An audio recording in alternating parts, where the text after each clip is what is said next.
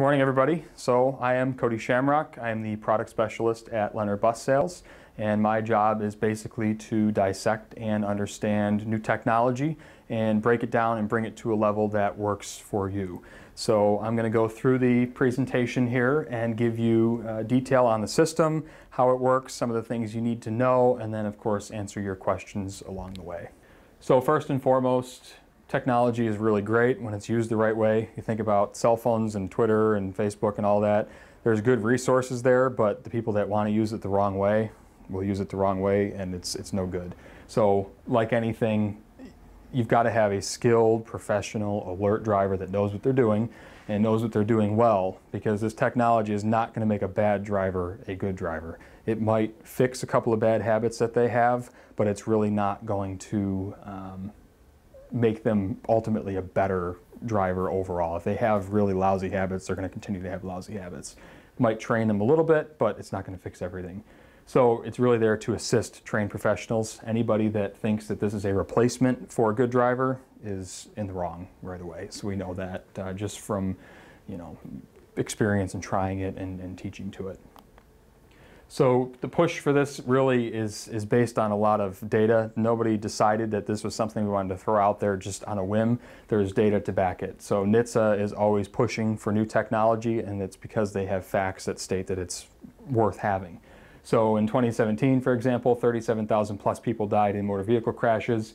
Most of them are tied to human error, which we're pretty well aware of. When you go down the road, how many people do you see that are distracted or just driving in general, and you see them do something that you know is just not right because they don't really know what they're doing. They're not well trained, and there's no follow-up for those people either. So in 2004, IIHS did a study and found that just having stability control alone can reduce single fatal accidents by 56%. That stat alone is pretty convincing in why we should have stability control. When you can prevent more than half of the fatal accidents just by adding a stability system, it seems kind of silly to not have that as an option. So then in 2016, 40% of car models had collision mitigation. So your standard Saturn, Toyota, Chevy, whatever, it had that. School buses didn't have anything. There was nothing on a school bus up until recently, as you know. In 2012, it became required on vehicles under 10,000 pounds. So cars were now required to have it. Now cars are required to have backup cameras and other technologies. In June of 2018, Canada actually required stability control. So now we've got Canadians are running it on all of their new school buses since June of 18.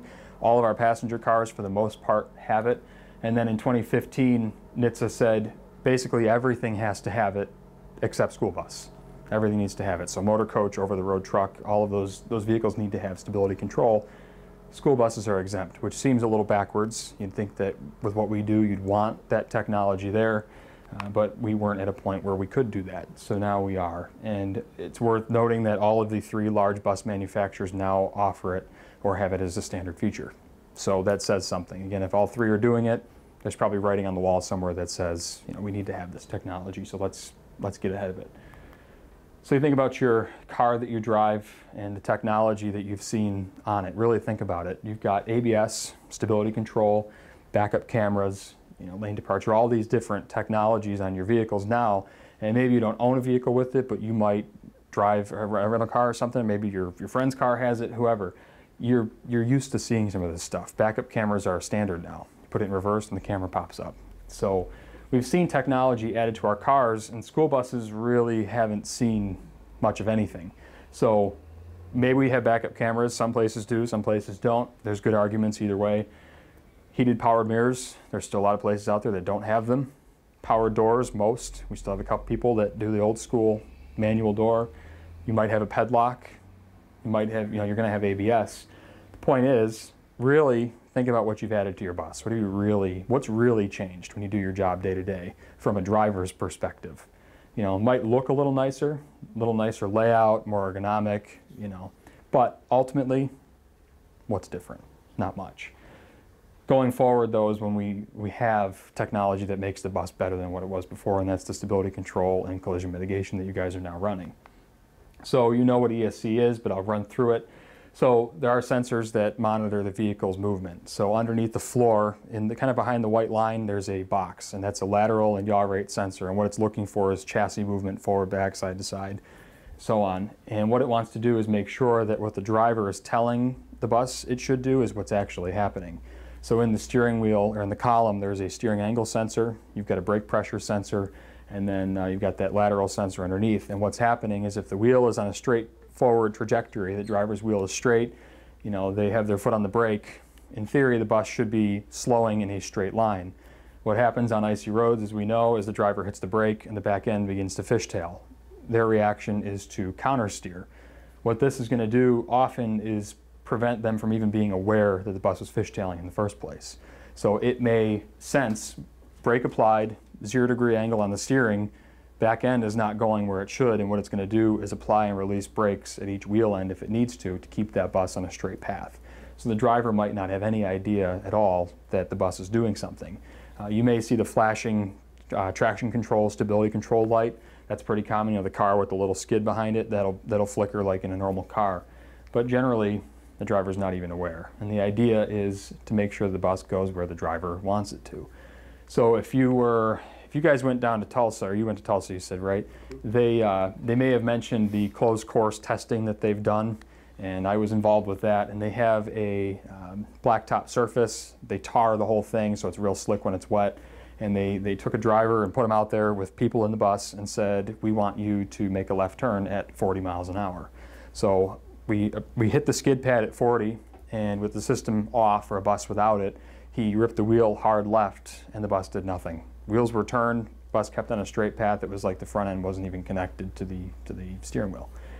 With it on, a different bus, same thing. He ripped his wheel to the left at 40, and immediately the brakes began to apply. It cut his throttle, and we made the turn without touching a single cone. Now, you're not going to make a turn at 40 miles an hour. Your driver will lose their job if they try, but if it can respond at 40, it can respond at 30, 20, 10, 5, whatever it is. So we know that it works, and I've had firsthand experience on the bus doing it, and it's really quite scary and unnatural to be part of that, but it definitely kind of solidified my belief in the fact that it works. So the bus we have, the demo that you guys, I think some of you may have seen it. We brought it here a while back now. And that particular bus, I've tried to fishtail it in the winter intentionally. If you take a bus around a curve or a corner and you floor it, you know you're going to be able to kick the back end out. I can't do it with that bus no matter how hard I try. You just can't make it fishtail because it's not going to let you. You know, it's sensing where the bus is intending to go versus where it's actually going, and it's stopping the driver from doing that. So in a dry road situation, if they come around a curve too fast and their foot's on the throttle, it can actually cut the throttle completely out. So you may have some drivers that have experienced making a turn from a stop sign, let's say, and they accelerate and they go to turn the wheel and they feel the throttle cut out for a second. That's the stability control system saying your steering angle is X. This is too much power for that maneuver. It shouldn't be that much power, so you'll feel that actually cut out. And that's probably the most common interaction they're going to have with stability control until they get used to it, is when they're flooring it and they're cutting that wheel hard to the right and they're taking a turn maybe too quickly. And some of that's, again, just habit, especially as you go from diesel to gas. The gas are a little more punchy. You know, they have to get used to different throttle types and how to drive, because you don't have that turbo lag that you do with the diesel. Again, the driver is in control regardless. It doesn't steer for you, it can't steer for you. So you think about where you risk loss of control, and I won't go into great detail because you know, but it's basically everywhere is the nuts and bolts of it. Dry roads, icy, doesn't matter. Driver can lose control at any point in time. Fortunately, most of the time we don't have that problem. You know, we make it back safe, and we can go for weeks, months, years without a problem. Every so often something comes up. And what I often say is that the district that has the accident never expected the accident to happen that day. You know, nobody wakes up and says, this is the day. You know, you might have bad roads and think, you know, I hope everybody makes it back. But the reality is when that bus overturns or loses control, nobody was expecting that. Prevent loss of control, stay focused, anticipate hazards, just drive for the weather. That's the common sense of it. You see people with four-wheel drive go down the left lane on the thruway when it's snowing, you can't see anything, they're going 65, 70, 80 miles an hour because four-wheel drive is supposed to help. That's not anticipating hazards or understanding safe driving practices. That's thinking that there's a crutch there. So even with this system, my point is you can lose control. Same with four-wheel drive. If you have four-wheel drive on, doesn't mean you're never going to lose control of the vehicle. So if you actually Google school bus rollover, this is not intended to be a scare tactic, but the reality is that we don't think that it happens because we don't hear about it very often. But it does happen, and none of these were in New York State, fortunately, but I don't think that matters. Whether it's Pennsylvania, Minnesota, New York, there's kids, and something went wrong here. And we do know that it can happen. It has happened. We've seen it, in recent years, and it's just kind of, again, a quick Google search yields a lot more results than you might think. So we're not immune. And again, none of these people 3 minutes prior to this had any idea that that was going to be how their day ended. It could be reading a route sheet, just having a conversation, doing what you always do, and 3 minutes later you end up in that situation. So this particular video, Bendix ISP is our electronic stability program for IC bus, is going to show you the skid pad that I referenced. So you'll be able to see with stability control and without stability control what the difference is between the two. And they're going to show that twice, and then there's a lot of filler stuff kind of in the middle, but I'll let you guys see that and look at the comparison there.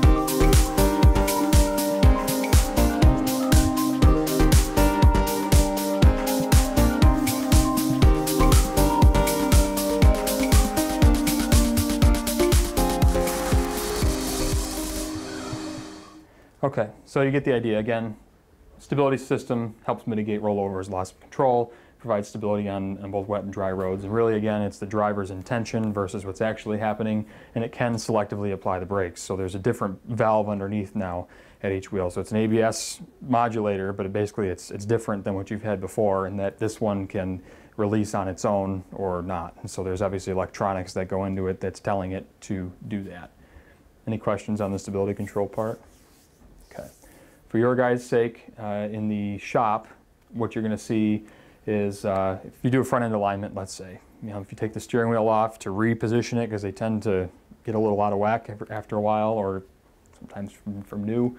If you do a front end alignment, go into Bendix ACOM, the free software, and reset your steering angle sensor to 0 once you're done with your job. So in other words, make sure the wheels are straight. It'll give you the whole breakdown. Make sure the wheels are straight, go in, hit reset, and it resets it back to 0 so that the bus knows what 0 degrees is. You don't want your wheels straight and it thinking that they're at a 28-degree angle, let's say, because that could cause some problems. And that's really it as far as maintenance goes. So how you use it, you don't use it. Again, that goes back to my point of you have drivers that are well trained and they understand safe driving practices. That's how you use it. And you drive normally, you drive safely, and you shouldn't really, in theory, even know that it's there. Drivers need to be versed in both vehicle types, though. So you've got new buses this year that have it, but you've got old buses around for however many years now. They might be a year old, but they're going to be around for the next 9 or 10 years, let's say. And that new bus driver may go into a spare for a day or whatever, and it may perform differently. So they have to expect that. If you normally take a turn in your bus and it doesn't fishtail, all of a sudden you get in the spare, you take the turn and it fishtails, it might catch them off guard. So it's important while we're in this transition phase that they understand the difference between the two and that they need to know how to drive the vehicle either way. They're still in control is the ultimate kind of end to it.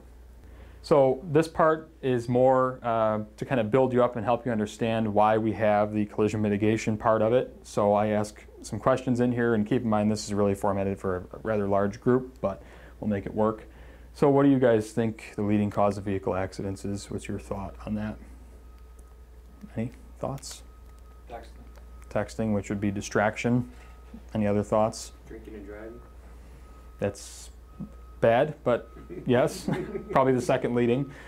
Distracted driving is, so I guess you could technically lump that in there, but distracted driving is the leading cause of vehicle accidents statistically. And again, you think about when you go down the road, how many people are on their phone? And it's constantly, it's this, then you get the brave guy that's up here like this, that doesn't care. You see that all the time. And what I often think about is the fact that you're in your bus, let's say, and you come up to, you're next to a car going down the road, you look down, they're on their phone, and you're thinking to yourself, get off your phone, and now you're distracted by the distracted person. So they've pulled you into their mess by just pulling your eyes off the road. You think about how far you travel in 3 seconds. You're looking at that person for 3 seconds who's texting, and now you're just as distracted. So are all accidents preventable, aside from, let's say, act of God or animal, do you think? Preventable? Okay, I think it's debatable. My take on it is if a tree falls on your car going down the road, you really couldn't do anything about that. And actually, just down the street from my house that happened. It landed on the hood. It couldn't have happened at a better time, I guess. But think about, you get rear-ended. Shouldn't have happened. Somebody was following too closely. Maybe you stopped too quickly. If there's 2 people involved, somebody did something wrong, period. People test the light, they see yellow and they speed up. They see the light changing for the cross traffic, and what do? They start to roll rather than waiting till their light turns green and scanning the intersection. Somebody's always at fault, in my opinion. If you back into a building, it's your fault. Back into another car, it's preventable. Most accidents, I think, are preventable.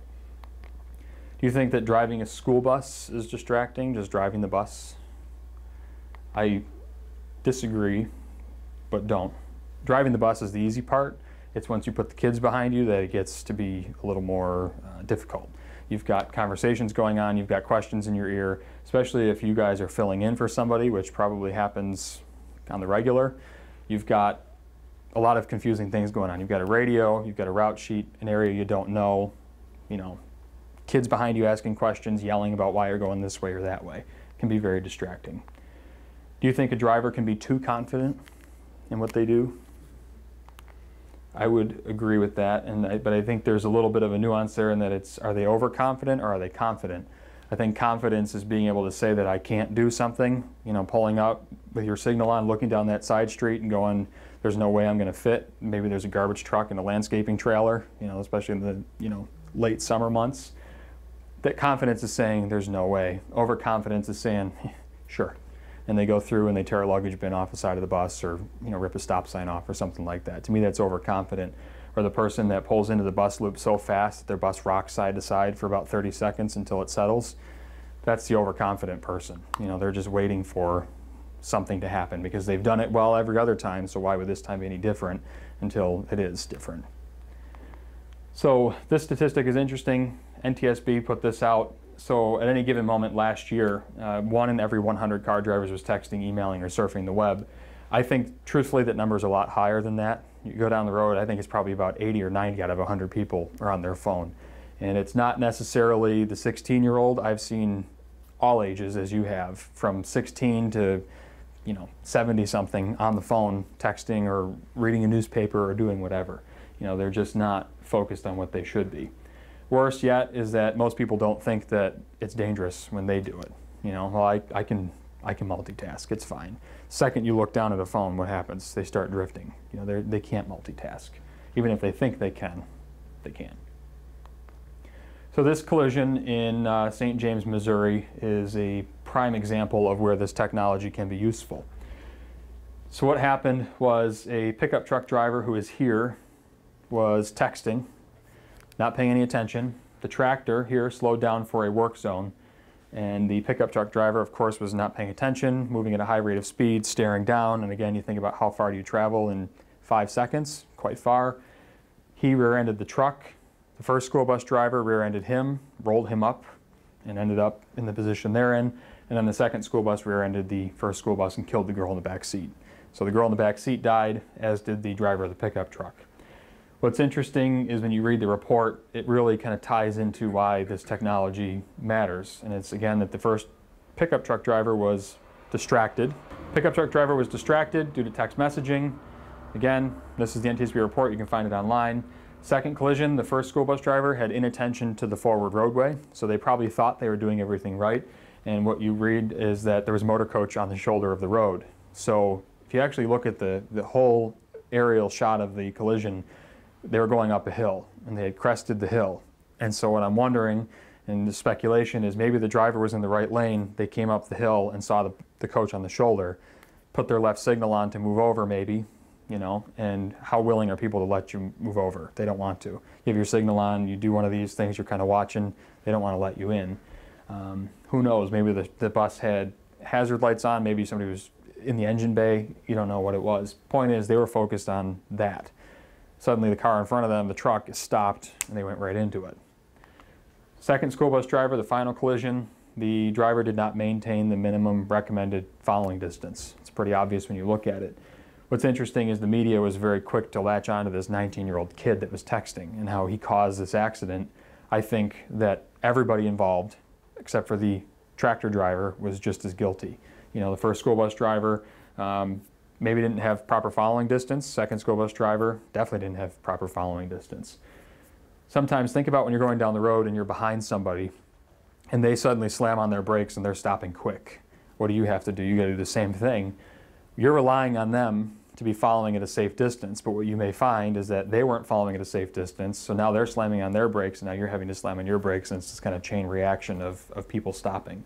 So it may have been something like that. They were focused on the pickup truck, not the slowed traffic ahead. He stopped quicker than they were prepared to deal with, and that's what happened. The last line of the report is interesting in that it says contributing to the severity of the accident was the lack of a forward collision warning system on the 2 buses. So back in 2010, they were talking about the benefits of having collision mitigation systems on school buses, and we only recently finally adopted that technology. So I'm focusing on texting, and you're probably thinking that's a little strange because it's not our big problem, but I'm going to kind of break through and show you why I'm stuck on texting in particular. So it involves all 3 types of distractions, and that's visual, manual, and cognitive. You know, when you're looking at your phone, you're holding it, and you're thinking about what you're going to say. When you drive a route with students, though, you have a lot of the same thing when you really break it down. So when you have a route sheet, how is that not visual, manual, and cognitive distraction? You're reading it, you're holding it, and you're thinking about it. It's, okay, turn right on, 3rd Street. Okay, now you're looking. What are you doing? You're thinking about everything but what's going on around you. You're looking for that sign because you don't want to miss it. So you've got the route sheet. Even if you've got tablets, districts that use a tablet now, it might say audibly, turn right on 3rd Street. Okay, now you're thinking about it. You may look at it. Tablets are now allowed to be illuminated, so you've got distraction that way too. Pupil mirror, the number 7 overhead mirror, that's very much visual and it's cognitive, I think. You've got kids in the back seat that you know aren't supposed to be sitting together, and what are you doing? You look up, so you're paying attention to that, and what are you doing? You're thinking about what those kids are doing and why they're together. You don't want to hear, the complaints later on that they were sitting together when they shouldn't have been, so you ask them to move. You're thinking about other things. Or, my favorite as the sub-driver is when dispatch calls and says, base to so-and-so, did you drop Lily off yet? Like, I don't know who Lily is because I'm the sub-driver, I have no idea. So now what do? You pick up your radio or your PA mic, you're looking, you're asking questions, you're distracted. With that, I say warning light activation, but it could be anything. It could be turning heaters on and off, warning lights, adjusting the radio, anything really, doing the wipers. Two-way radio itself is very distracting. That is manual in some cases, can be visual. You've got radios now that display the bus number of who's talking in a lot of cases. And then you've got the cognitive, again, going back to base to so-and-so, did you pick up Lily? I don't know who Lily is. So now you're thinking about it. Or have you been to such and such street? Or how long is it going to be until you get to X and you're the sub and you have no idea how long it's going to be? You're thinking. The route hypnosis thing, how many times have you gotten back here and have no recollection of the last 10 minutes at all? I'm pretty guilty of that. You go to take the same route day after day after day. You get in this autopilot mode and you park and you don't remember the last 10 minutes. You don't remember stopping at the stop sign, stopping at the light, whatever, and it makes you wonder what you missed. That is completely a cognitive thing. Of course, after the run, this time of year it's still a little hot. You just want to be done, so you're thinking about what you're going to do later. And then, of course, the students, very much visual, cognitive, hopefully not manual in most cases. So I equate all of these to being just as distracting as texting and driving. So that's why I kind of focused on texting, because you've got those 3 types of distractions and each one of these kind of fits into the same category. So how is what we do any different than somebody that's texting going down the road? So why we need it, and again, it's really to make transportation safer and to act as a backup when things go wrong. So you've got a lot going on behind you, in front of you. You're driving for not only yourself but other people when you think about it. You're compensating for other people's lack of knowledge. It's good to have a backup there when maybe your compensation was not adequate. So I will go through all of the features and what it does and how it works, and this would be kind of the more interesting part probably for you. Feel free to ask questions about things. What we've found so far is no mechanical or electronic issues related to the system in any complaint that we get or any commentary that we've received. What we've found, as mentioned, is pretty much it's driver error in 99% of cases. We did have one instance where there was a bad brake switch in the bus, and that caused confusion and some trouble, but not related to the collision mitigation system at all. So again, feel free to stop me. So you guys are running Wingman Fusion, which is the top of the line version of the system. A few things that you've noticed is you've got a radar unit in the front bumper. You've got a camera mounted into the windshield, and then you've got a driver interface unit on the right side of your dashboard. Some of the things that people should be able to do when they drive these buses is not only locate those, but understand what they're for and what they do. Not saying that they have to be an expert, but they should at least have a general understanding of what those things are. With that, understand the precautions that are coming in the, we're going to see snowflakes in probably a month, and so we have to be ready to deal with that, unfortunately. And again, you're running buses with and without. So people should be able to understand that there are differences between the two systems. So we're going to focus on Fusion. Again, you've got those 3 particular units. You've got other districts locally, they're running the Wingman Advanced system. So you may be having a conversation at a meeting and they're going to say, well, it doesn't do that. And you're going to say, well, yeah, it does. And maybe that's true. Neither one of you might be wrong. It's that their system might do something a little bit different than what your system does. So just understand there is a difference between the two. So the radar unit, as you know, is mounted front and center in the bumper, and that is sending out a signal about 500 feet ahead, and it's looking for feedback from a large metallic object. So it's no good for cardboard boxes or pedestrians, but primarily, motorcycles, trucks, buses, things like that. Driver interface unit, the DIU, primarily a driver information center. There's a couple things you can do with it. There's volume, there's display settings as far as brightness goes. You can change the units in there from seconds to feet. I don't really know how useful it is to understand how many feet you are from something in most cases, so they're set to seconds for following distance. If you've driven these buses, you kind of understand what that's displaying, but I'll go through it. And then, of course, the Fusion camera mounted to the windshield there. Of course, all of these, as you know, are DOT approved. And the camera is considered a piece of safety technology, and that's why it's allowed to be mounted where it is, and that's different than a forward-facing camera that might be tied to your interior camera system. So all the features you get, I'm going to list them for you, and then I'll kind of go through them. And again, you've got experience, which helps, but you've got electronic stability control as a standard on everything. You've got now adaptive cruise control, which you referenced earlier. You've got following distance alerts, impact alerts, collision mitigation, meaning automatic braking. You've got stationary object alerts, stationary vehicle braking, and then overspeed alert in action and lane departure warnings. So some of these other things like alert prioritization, active and passive assistance aren't necessarily something that you need to know going down the road, but they are system features.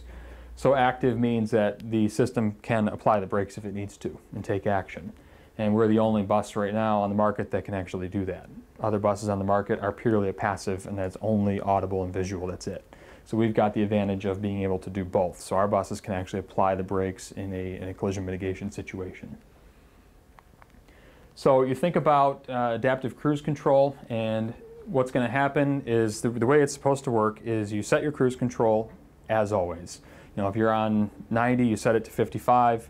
What's going to happen is it's going to maintain your speed at 55 just like cruise control always would. If a car gets in front of you, say they slow down, what will happen is the radar is sending out a signal, and it's going to say that gap is closing, that car is going, let's say 50, we need to maintain that gap. So what's going to happen is the bus is going to dethrottle itself to maintain about a 3.5 second gap between you and the forward moving vehicle. Should they get back up to speed, 55, let's say, your bus is also going to throttle back up to 55, and at that point, that's it. It's not going to do anything additional. If they get up to 60, your bus will not exceed 55 because that's your set speed. Just like any cruise control that you've ever used, what your set speed is the most that it will ever do. Okay, if you hit your brakes, of course, it deactivates it like any other vehicle would. The idea is just to maintain that safe gap. So you go back to that St. James accident, and if those buses had adaptive cruise control, the outcome maybe would have been a little bit different. So maybe in town you don't use it because there's a lot going on and you really don't use cruise control when you're in a busy area, but on the thruway it can be helpful and kind of take some of the stress off of maintaining a safe distance. You can override it, you can accelerate and add more speed, but now what happens is you're closing a gap that shouldn't be closed. You're taking away this base cushion, and it's going to alert you with a following distance alert to say that you're getting too close to the forward vehicle. So you've got 3 levels of that. You've got first, second, and third, so basically bad, worst, the worst. Probably not the best way to put it, but you understand what I mean. You've got, and that varies too. So at 30, safe following distance is different than at 50, and it knows that. So for example, you're coming up on a car that's going slower than you are. Maybe you're going 45 and they're going 40. You're getting closer and closer, and you're in control of the pedal, you're driving normally. What's going to happen is the radar is sending out that signal about 500 feet ahead, and it's saying that car is going 40, you're going 45, and you're going to see your following distance in seconds on the display on the dash, and it's going to continue to decrease, and you're going to see their speed on there as well. They show you their speed so that you can match yours to theirs and maintain a safe, reasonable distance. If you continue to kind of override that and continue to get closer and closer and don't respond, what's going to happen is you're going to get a first level following distance alert. And it's a single beep to indicate that you're getting too close, and you're going to see the little yellow light come on. It might be very common as you're getting used to these to hear that on the regular. You're going to hear this constant beeping when you're going down the road, and it's going to be very frustrating. And it's going to be irritating. You're not going to want to deal with it. But the reality is, if it's sounding an alarm, something is not right. So when I first started driving our bus with it, now over a year ago, a year and a half ago, I found all the time that I was getting close following distance alerts. And I immediately thought that I didn't like the system. I thought, I don't want anything to do with this. It's irritating. I don't want to deal with it. What happens is you learn that you're doing something wrong. And it's perception. So my perception of safe maybe is different than your perception of safe. And the example I use is the counting seconds. You know, the car passes the cone and you start counting 1, 1,000, 2, 1,000, 3, 1,000. I might count faster than you count. We both say it's 4 seconds, but I counted faster, so it's a different 4 seconds, if you know what I mean. So what I found is I had to modify my habits and adjust accordingly. And I can now drive the bus for weeks and never hear a sound because I've learned what safe visually looks like. And so you're going to get a lot of that kind of growing pain stuff as you start with this. Drivers are going to come back and they're probably going to be a little flustered. They're not going to like it. But that means that they have to adjust their habits, and that's the only way that they're going to silence it, truthfully. There's a second level alert, meaning you're getting closer still. And then, of course, a third level, closest. It takes a lot of effort to get to a third level alert. Even second level, you really have to be playing a dangerous game to get to that point. Say at 45 miles an hour, you're close enough where you can't see the bumper of the vehicle in front of you. You're very close. So it gives you ample opportunity to correct yourself and take action. If you choose not to, though, it can take over. So you know this display at this point. There's your following distance in seconds, your alert with the flashing lights, and then you get an audible with it as well. So impact alert is kind of your last call. So you've gone through first, second, and third level alerts. You've got about a half second now before the bus decides that it's going to apply the brakes for you, period. You're not doing anything. that vehicle is moving slower, that gap is continuing to close and close and close. Driver doesn't respond. What happens is the brakes apply themselves and basically create a gap. As you know, it's not a graceful or gentle stop at all. It's very much like taking your foot and mashing it on the brake pedal. That's really what it is. And the brake lights will come on, so people behind you know what's going on, but either way, it's a very abrupt stop, and the idea is to prevent contact. So it may be, depending on how slow that vehicle's going, it may be a quick jab of the brakes where it says, okay, we need 1 second application. It may be a 3 or 4 second application depending on the situation. What you could see is, let's say you come up on somebody extremely fast. They're going 30, you're going 50, and you're coming up on them. What can happen is it might skip the first level alert altogether and go right to second or third level because you're coming in really hot. There's no time to warn you otherwise. So again, it's a habits thing. You have to be aware of these surroundings. So even in a slow-moving traffic situation, let's say in the school loading zone in the morning where there's cars and buses and the driver's moving slow, if they're accustomed to stopping about half a car's length from the vehicle in front of them, let's say, the system isn't going to like that, because what's going to happen is that driver is slowing down, right? They're slowing and they're getting closer and closer and closer, and they're ultimately getting too close to that vehicle ahead of them. So even when you're stopped, you've got to maintain that space cushion that we train people to maintain anyway. So you may have a little bit of a learning curve with that. And we've seen that in one instance already where driver was going about 10 miles an hour in a school zone. The car was in front of him and he was getting closer and closer because he was going to stop too close, in other words. So the system quick hit the brakes and said, you're getting too close. So the collision mitigation part, again, for a forward moving or stationary vehicle in the case of Fusion. With the lesser system, it's not going to stop you for a stopped car. Your system will. So whether the car is stopped or rolling slower, if that bus is closing the gap too quickly and the driver's not doing anything, the system is going to respond accordingly and apply the brakes. So if the driver is using the exhaust brake and the bus is slowing down, that doesn't matter. What happens is the radar is simply saying how much time until we hit. That's all it wants to know, is how much time to impact. It doesn't matter how much you're braking or how much you're slowing. That gap needs to be closing fast enough for that system to recognize that the driver's doing what they're supposed to. So again, the driver will be given notice. It's not just going to happen. Something's wrong if it is happening, with the driver's habit most likely. Any questions on that part of it? Hopefully it's not a too common occurrence, but we've had a couple instances where people have had it happen. Again, it's primarily a learning curve. You're just trying to figure things out. So the stationary object alert, so with this system, if there is a vehicle in your lane of travel that's stopped, you're going to be alerted that it's there about 3 seconds ahead of time. Say, hey, there's something there. That's your chance to react to it. Should you not react to it, that's when you're going to get your impact alert, followed by collision mitigation braking if you didn't respond. So there's plenty of forewarning, again. So anybody that comes in and says, it just stopped, I have a hard time believing that. Again, collision mitigation, Wingman Advanced will not apply the brake for parked vehicle. Wingman Fusion will, so your system can do it for any vehicle on the road. Lane departure alerts. So the camera in the windshield reads the lines on the road, and above 37 miles per hour, it can notify you if you've left your lane of travel. So if you're out there trying it when the buses first come in and you're going 15, 20 over the lines, it's not going to do a thing. It's once you hit 37, you begin to accelerate at a high rate of speed.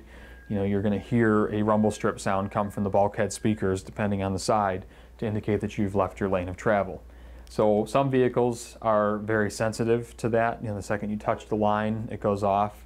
This gives you a little more leeway, which is important as we're a wide vehicle. So you've got to be about 6 to 12 inches over the lane or out of your lane before it will actually notify you that you've left your lane. It's a loud sound. If you've experienced it unexpectedly, it will startle you and definitely bring you excuse me, back to focus. Situations where a driver is signaling properly, it's not going to do anything. So if you've got somebody that lazily goes around a mail truck or garbage truck and they cross the line and cross back in without signaling in any way, they're going to hear the sound on the way out, and they're going to hear it probably more than once, and that indicates that you've left your lane and you shouldn't have. If you use your turn signal or you use your hazards, the system says, okay, this is an intentional maneuver. It's not going to do anything. So In some situations, you might want a long-term disable. So construction zones, for example, there's road markings kind of everywhere. You know, I see Baldwinsville buses on 90 all the time when I'm coming this way, and 90 is a notoriously long-term construction zone.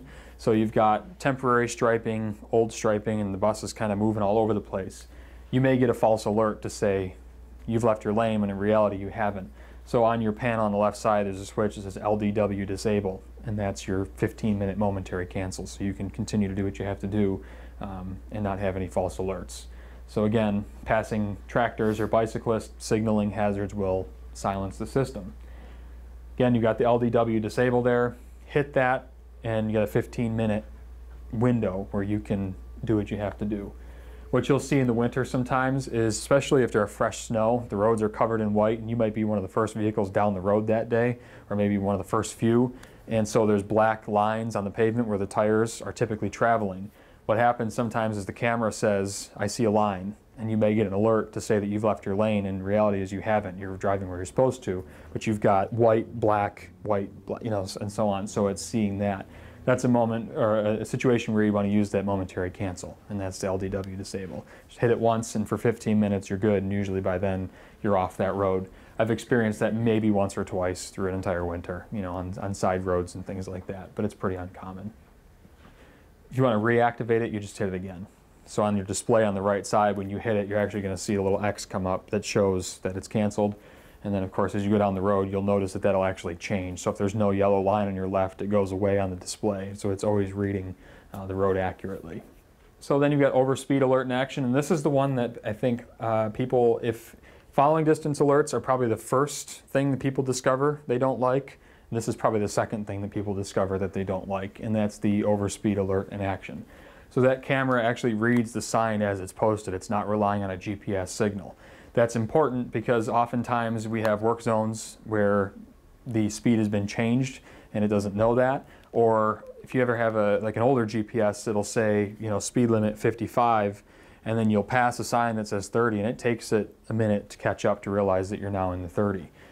This system reads the sign that's there. So it's got to be a standard black and white sign, and what it'll do is read it, and it's doing a quick reference check. So if the driver is within 4 miles per hour of that posted speed, it's happy. So we'll say it's 30 and they're going 34 when they pass the sign.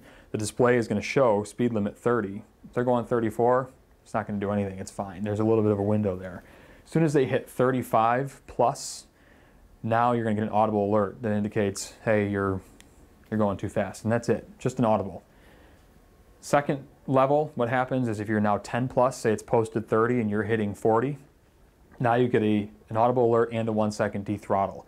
It's not a braking application, it's a dethrottle. So you'll feel the throttle actually cut out for a minute, you'll feel the engine lose power, and that's just kind of a, hey, you know, pay attention, you're going too quick. If you are in cruise control, these are completely unrelated, completely not tied together in the least. I've had the question, if it reads a sign, is it going to slow me down because it knows that the new speed is what? No, it's not going to. It's only reading and doing a reference check to figure out what you're doing. It's not tied to anything else.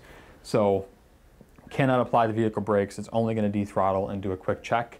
And it's not going to remember anything either. So once that sign is read and it goes away, that's it. It doesn't remember the speed that it last saw, because you run into issues where you've turned onto a county road where there is no posted speed.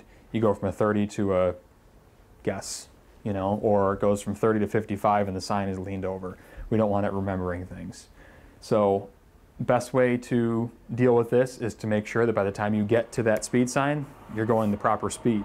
And that's often what happens is you go from a 55, let's say there's a 30 mile per hour speed zone, you go from 55 down to 30. How often are you truly hitting 30 by the time you get to that sign? Most people coast into it and they finally hit 30 just in time to start going back 55 again. This can't, you're going to be able to do it, but you're going to hear about it is what's going to happen. So you've got to make sure that you are paying attention to posted speed on the road. What you may have found already, and it's kind of an odd thing that I don't know how to explain, is some signs it just flat out won't read. There's no particular rhyme or reason to it. It looks normal, it's a black and white sign, but for some reason it doesn't detect it at all.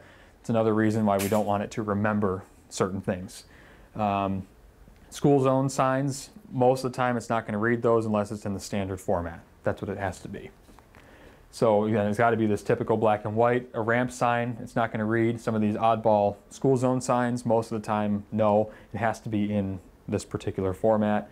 Nice thing is in construction zones, even though the work zone, it might be 11 o'clock at night and it's a ghost town, if it's posted 55, we know that the work zone is 55, whether there's people in it or not, unless it specifically states otherwise. So now we have the advantage of making sure that our driver is going 55 when they enter a work zone, because oftentimes it's tempting to keep up with traffic, which is usually going too fast. So the faults, a couple things could happen. So a lot of the lights are the same. You've got your typical ABS light, traction control light, which is obviously the TC, and the upside down triangle that they use for multiple things to confuse people. So what can happen, like anything, is if there's a fault in the ABS system, obviously, let's say there's an ABS sensor that's no good on the front left wheel. The system, the stability control, is relying on ABS to function. So what's going to happen is it's going to completely disable that system because it can't function properly. So like anything, you're going to see probably the upside down triangle and the ABS light come on. And you may, in this case, see a traction control light come on because now that system is tied into it. So it's going to say, you know, system fault. And oftentimes the little orange display that gives you a readout of what the problem is, you know, is not overly descriptive. So it might say radar fault, system fault, because it can't differentiate between something wrong with the radar or something wrong with ABS, whatever it might be. So you might see those lights come on, but those are something you're familiar with, and you just handle that how you would normally handle that within your operation. Again, the driver should understand it's still operable and safe. You know, so many times the light comes on and panic mode ensues, and it's what do I do and how do I do and do I need a spare, and you know, is this safe? It's still safe. You can drive the bus. It's just like an older vehicle without ABS. Not ideal, handle it soon, but you can still operate.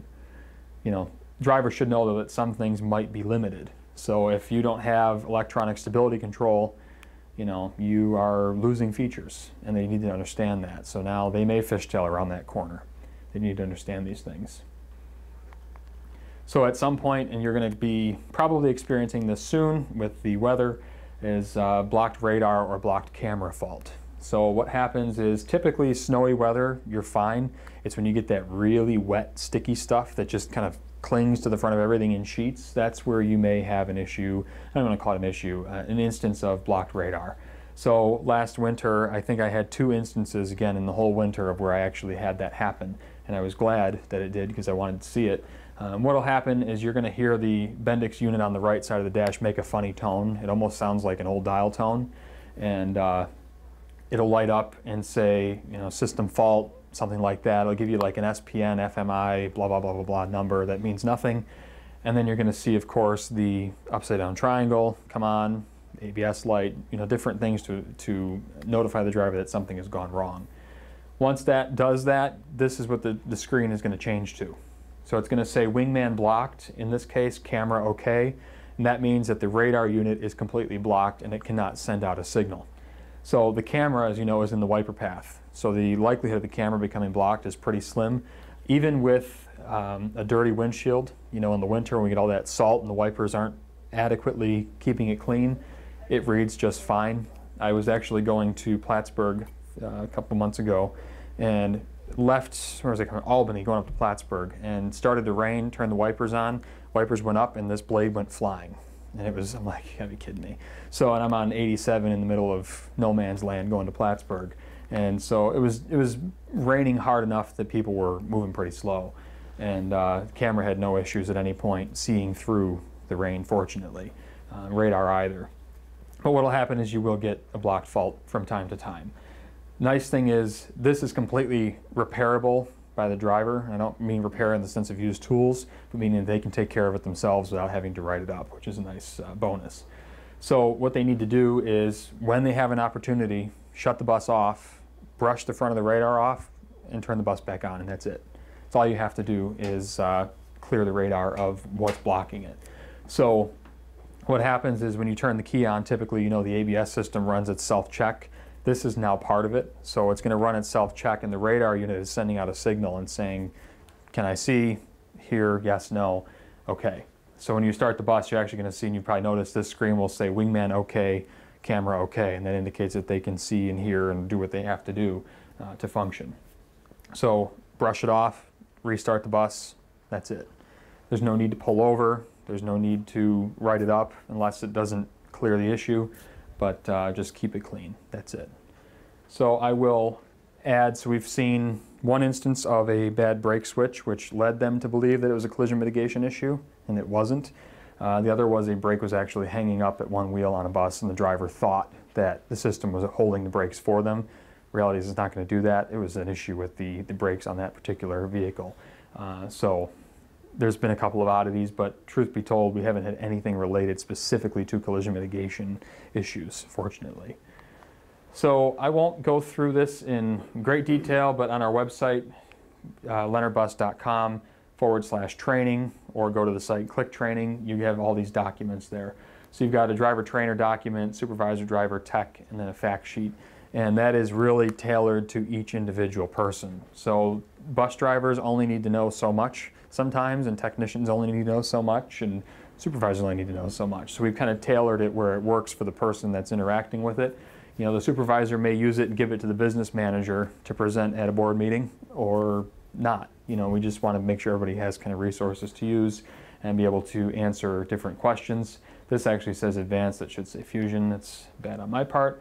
But we've got a training guide for the Fusion system as well that runs through everything from how to identify the system, what to look for, why to look for it, where it is, what it does. And the part at the bottom here you can't read on this screen, but it gives you a system feature followed by what the driver action should be. So for example, the following distance alert begins sounding.